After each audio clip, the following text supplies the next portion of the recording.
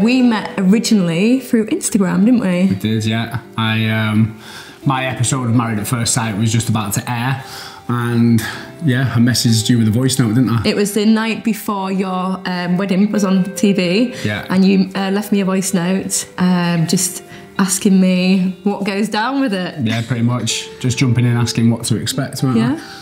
Yeah. And then we started sending voice notes from there, didn't we? So it wasn't like texting each other all the time. It was more, to start off with, it was more voice notes backwards and forwards, and that's how we became friends. Yeah. And then I was going on holiday. I needed to get away. I'd just done the London Marathon. So I mentioned to Matt that I was going on holiday, obviously not initiating anything. And then he said, well, why don't I come with you? Not how it happened. Yes, you did. I didn't say, oh, you're coming on holiday with me. You make it sound like it was booked. No, but what I'm saying is we booked it together. Yeah, we did book it together, but I'm talking about how we came up with the idea of you coming with me. So we got together after we got back from Turkey, didn't we? Like, we just kind of progressed naturally. Started off as a friendship, and then once we got back from Turkey, we decided actually this is something that we want to give a go. So the moment that changed for me from a friendship level to like a romantic level with Matt was coming back from Turkey, and just what a lovely time we'd had together, but also how much you were just such a nice support. Like, I was having a bit of a hard time. I think my kids were misbehaving at home, and I was on and off the phone to their dad at the airport, and Matt was just completely like, just calm down, it's absolutely fine, like everything's okay, and he just calmed me down, and I realised that actually I'm quite like into him. I definitely figured it out in Turkey. Did you? Yeah, absolutely. Yeah, of course I did. Just as we were pottering around. Like, especially by the pool as well. Just everything just came quite natural, quite easy. There's been no forcing of anything. Nothing's ever felt like hard work. Yeah, so we've not moved in together, but we live quite close together, don't we? So it's quite easy for us to spend time together. So we've got a date night on a Wednesday night, and then we spend most weekends together. So we're always... Yeah, you're like, what are you, an hour and a half away or something? We're both in Yorkshire. Yeah, if that. We're very different with date night, aren't we? Yeah, we switch date nights up. Matt's very active, and I'm more like romantic, like let's stay in and chill. Yeah. And Matt's more like, let's go out and do some activities. But it's good because it blends well together. You know, it's like 50-50. Yeah. And it's nice, yeah. Have we said the R word, Matt? I don't know. What did you say last night? I can't remember. So yes, we have said the L word a few weeks ago now. I think I was the one to drop it first. Yeah, and then Matt followed on straight away. Yeah, I didn't leave her hanging. There was no like, I love you. No, it was there. Yeah, definitely there. Yeah. Yeah, we've had a few conversations about kids, because obviously I haven't got any kids, and it's something that I do want in my life. And for us to progress as a couple, we both need to be on the same page. Yeah, of course. So it's a conversation we've had about children where we're in no rush to have children, but we both know it's something on the cards in the future. Yeah, I think obviously I've got 2 teenagers. Matt hasn't got any children, and obviously for us to work, you obviously want children. So, and I'm kind of broody quite a lot of the time, so I think it might happen sooner rather than later, but not too soon. So I think originally, from at the very beginning, you made the first move, didn't you, Matt? I absolutely did make the first move, yeah. Do you know that date that we went on that you didn't know was a date, but I did? Yeah, so he asked me...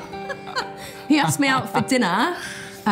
He was like, oh, what are you doing tomorrow night? And I was like, nothing. And he was like, why don't we go out for dinner? I was like, yeah, okay. So I was like, it was all very casual to me. Yeah. I mean, it was very casual to me. That was kind of our first date, yeah, absolutely, yeah. And we just literally sat, had dinner. Went to Castleford. I'll never forget that, actually, because I'd torn my groin, hadn't I? And every time I stood up, I nearly fell over. Slightly embarrassing. Nearly fell onto me. In the middle of a restaurant. I spilt an espresso martini everywhere and everything, just trying to go to the toilet. And, in pain.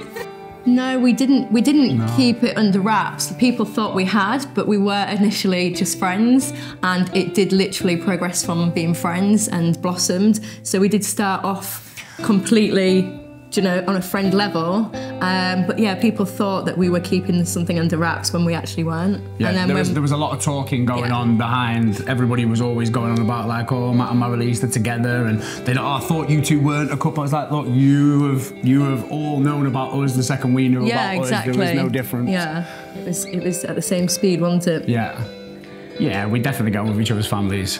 Marilyse came down to meet my mum. I've been down to meet Marilyse's mum. I've been down to meet... We've seen them a few times, haven't we? Yeah. We've had a few drinks with my brother.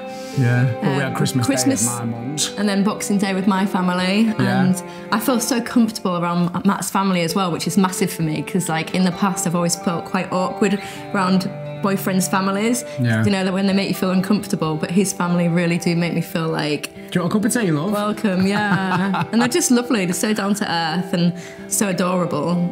Yeah, I always feel quite emotional when I leave your family. I've only kept in touch with Jonathan really from my series. No particular reason, it's just the one person that I get on with. You've kept in touch with a few people from yours, haven't you? Yeah, I'm very much in touch with Matt Jameson, Amy Christophers, Luke Dawson, and I even speak to Frankie on occasions as well, which is nice. So. Yeah.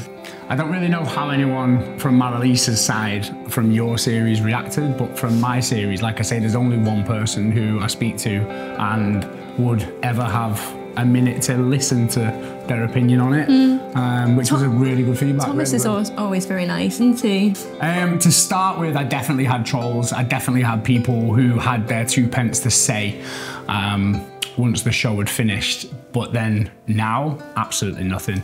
And I think at the time as well, you just kind of learn to ignore the noise.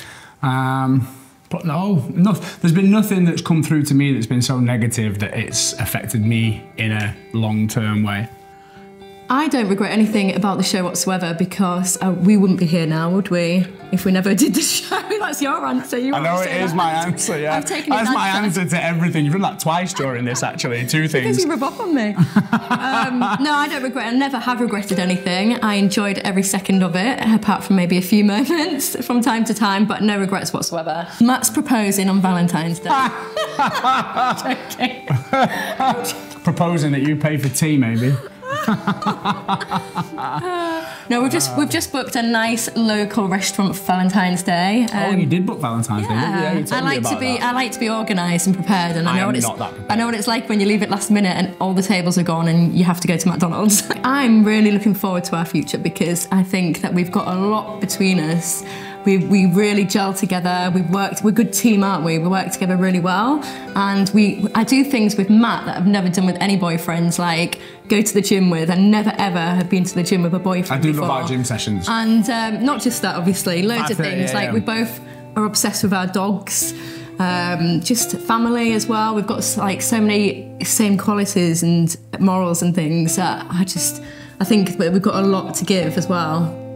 Future-wise, and I want to go on loads of holidays and travelling, and he keeps me active as well. Like he gets me to do things like rock climbing, which I've never ever even think about doing. I didn't even know what it was, you know. Can we just state for the record, she even cut her nails down to go rock climbing for the 2nd time because she'd have more grip. No, you cut them down. I cut them down, actually. I clipped the nails off. These ones are new. Yeah. These ones are all fresh. Sat there clipping them off, didn't I? Yeah.